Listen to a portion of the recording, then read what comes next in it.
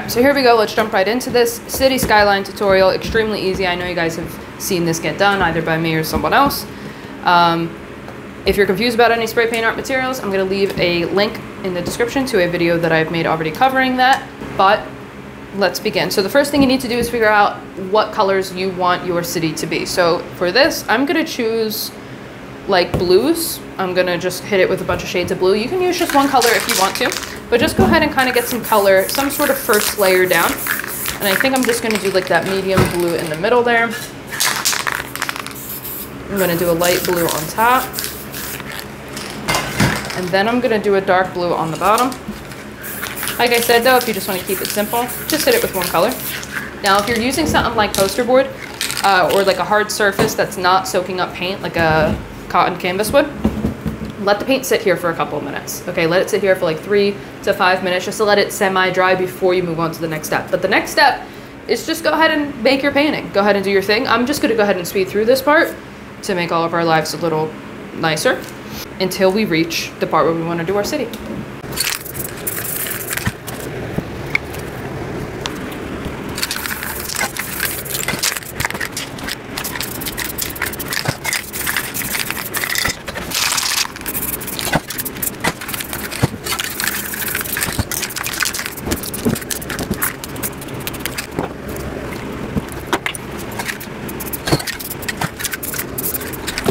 There we go, we have our background. It's nothing too crazy, but it's fun, and we got a bunch of eclipses and stuff. Now we're gonna go ahead and do our city. So for this, there's a few options that you have. You're just gonna basically need some sort of straight edge. So my personal choice is the angled palette knife. I love this thing, I use this literally every painting. You can also use a putty knife. If you don't have anything like that, just lying around, go ahead and get yourself some poster board-like material. This is just packaging that came around a canvas. And tear off a piece that has a flat side like this, and you can use this for your city tool. You're also going to need some secret sauce, some clear coat. Right? This is what it looks like. Walmart, Home Depot, I don't know why I'm explaining it. If you're confused, just click on the video in the description. But what we're going to do is just re-wet all of this paint where our city is going to be, so basically this bottom half. You're going to take your tool of choice, and I'll get you guys out of the booster seat to give you guys a better angle. But you're just going to put your straight edge down and scrape in some stuff. You're just going to scrape in some stuff. Do whatever kind of buildings that you want. If you want a box building, we're just going to go straight across. And then one thing I like to do is I like to drag my knife down like that. It's more out of habit than anything else, okay? But it does give it a nice, like, defined line on the side. I really like that. If you want to make your buildings 3D, what we can do is just go back to that building right there on the side, and we're just going to kind of bring it down at an angle. Once again, I just like to swipe down and we have a 3D like box looking building. I like to do a bunch of alien stuff for those of you who know me. So I like to do a lot of just like pointy buildings, lots of squiggles, which we could do with this tool as well. But let's get you guys out of the booster seat and show you exactly what the fuck is going on. We have our straight edge. We're just placing it down, swiping across, right? That's it, that's all we're doing. And I recommend we go ahead and we keep a lot of these buildings separated. See how they're not all connected right away? I think it's just the way that I like to do it, but I like to kind of separate a bunch of like taller buildings first, and then I like to go in with a second layer of buildings or a third layer of buildings, fourth layer. It really doesn't matter how many layers you do, to fill it up. Like it's a good way to, an easy way to add depth to it. So let's go ahead and just add a bunch of like taller buildings, and I'm just putting some more clear coat down. If it starts getting difficult to scrape, you just need more clear coat. And notice as well, and this is a recycled canvas, we had some sort of painting underneath. But it looks like, I'm just gonna see if I can bring that up a little bit. Looks like it's a little brighter at the top, that's where our light blue was, and then it gets darker at that medium blue, and then as we keep going down, we're gonna get to that darker part of that dark blue. All right, so we have a lot of these tall buildings in the back. Now, here's what I would recommend for beginners. We have all of our tall buildings, right? Go ahead and pick some sort of dark paint. So you can pick black, but we also have like a lot of blue and stuff. So you can pick like something like dark blue, which is what I'm gonna do.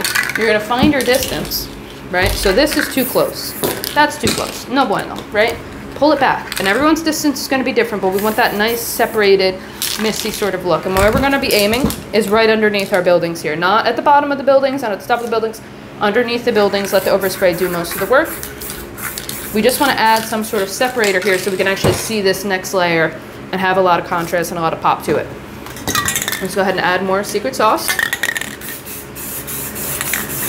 And when it comes to these second, third layers, I usually just kind of scribble them in. I don't really do spend as much time as I did on the tall buildings back there. I'll just kind of go in and like scrape in an entire line of buildings.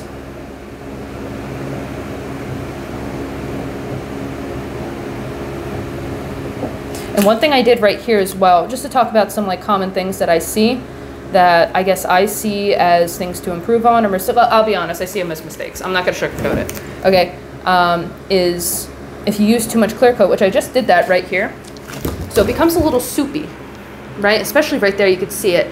We have that just big puddle of paint, and you can see it on the back layer too, but it's not as bad. If you use too much clear coat, you'll get that big muddly, puddly mess. So just be careful, right? Do small bits of clear coat at a time. So maybe just a little bit of clear coat, test it out. If it's still a little too difficult to scrape, then go ahead and add a little bit more, if I could speak. Go ahead and add another layer though. So I'm going to take that dark blue again. I'm just going to add another layer of dark blue right there. And we're going to do some water down here at the bottom. Which I guess I wanted to do a water tutorial again next week. But we can go ahead and just do one of those now as like a little bonus. But I do want to add just one more layer of buildings down here. And don't think that these last layers need to just be small buildings, right? We can go ahead and make a big one right here. Like you can make some big ones. You can even do things like bridges as well, which we're gonna have some water going on, so I mean, fuck it, right? So let me actually add a little bit more dark blue right here. Add a little bit more clear coat. But we can even go ahead and just make the supports of the bridges first. This is the way that I like to do it. Right, so we have two little beams right there. And then I like to just go in, let's see if I could do this while holding the canvas. I like to just kind of go in with the pointed by angled palette knife and just kind of connect the beams together. You can go, sometimes I'll make an X in there too, but it can look like a bit much sometimes. Let's go ahead and make another support set right here. Just barely scraping my knife across. We'll go ahead and connect those. And then what I'm going to do is just take the point of my angled palette knife again and make the actual road of our highway. Just like that, just a little arch. And then we can go ahead, and I think we'll do one more set, actually. We'll do one more set of support beams. And then go ahead and make your cables, your wire, your rope thingies.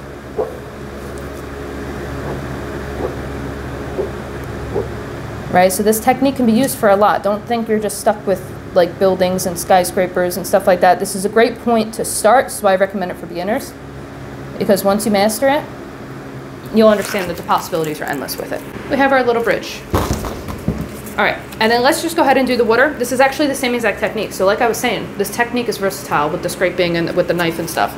But what I'm gonna do is just cover this with black. And you could take, I wouldn't use the angled palette knife for this.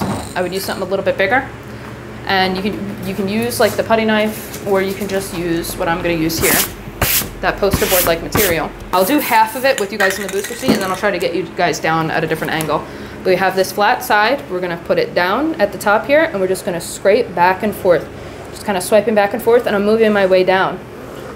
Right, kind of moving my way down. I'm just gonna kind of hold you guys right here to see what's going on, but we have our little poster board down. We have our flat edge down, right? And we're just scraping it to the right and to the left, and we're just moving down a little bit. It's really difficult to do with one hand, but you guys should get the idea.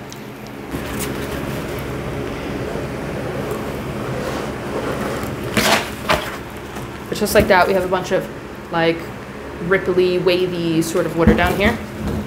Now, usually I would go ahead and separate it like with a different color instead of the color of my city. Well, one thing we can do is just go back to that water line there, and I'm gonna spray the tool with some white to give it a nice crisp white highlight, and also to kind of let people know these are two separate things, right? Kind of separate them a little bit more. So I like to add a bunch of squiggles up to the eclipses and the planets. I just see like planet rings as like roads. I don't know. I think it's really cool. Just do a planet ring over here. Same exact technique too. Right? Like I said, extremely versatile. We're just taking that knife. I'm just going to kind of try to wipe it off a little bit. Right? And this is how we can do our planet rings. I forgot to cover this last week. Right? But we're just going to kind of make a swoosh. Go back to the other side, make a little swoosh, and we have a little planet ring there. But if you guys have any questions, let me know.